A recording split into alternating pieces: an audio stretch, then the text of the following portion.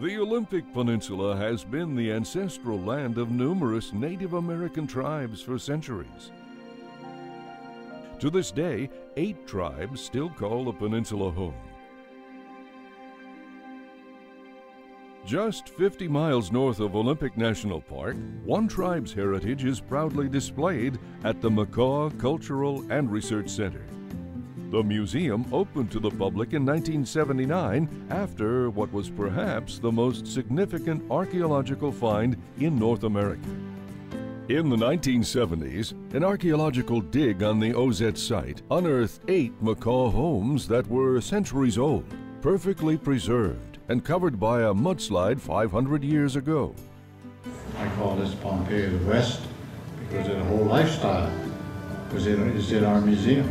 With 55,000 artifacts recovered, the Makah Museum is the sole keeper of these archaeological discoveries, enabling it to recreate the Makah's rich history as whalers, hunters, artists, and warriors. An exciting part of the museum is the vivid portrayal of the Makah's whaling culture, featuring the skeleton of a whale, along with longboats and hunting weapons used by the ancient tribe.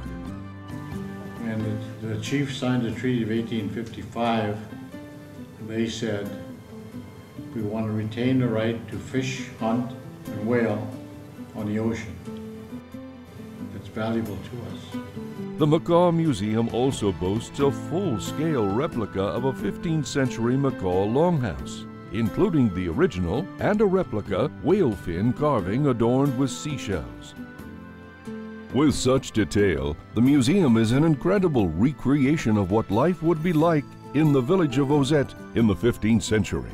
We've always kept our culture. We've always known our heritage.